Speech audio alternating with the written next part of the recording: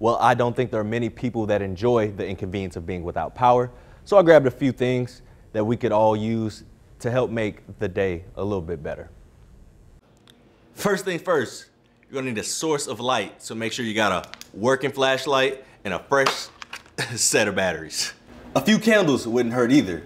Just make sure they aren't left unattended. And it'll be a real bummer if you try lighting a candle and you don't have a lighter or matches. So make sure you pick up a couple of those too. Next, you're gonna wanna make sure you got plenty of water. It's my least favorite part of living on the third floor. Also, you're gonna wanna make sure your pantry is fully stocked with non-perishables that you won't get tired of eating. Without power, it's most likely going to cool off quickly inside, so make sure you got enough blankets for everyone. Thanks, Mom. If the blankets aren't getting the job done, it's time to go in the closet, layer up. And if you have an extra comforter, it's about time you break it on out.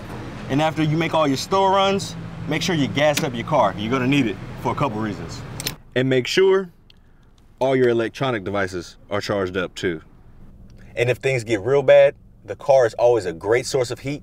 Plus, you can always charge up. I know the forecast is all doom and gloom, but I just had a few tips to try to help you guys out. Big shout out to my mom for being my photog there.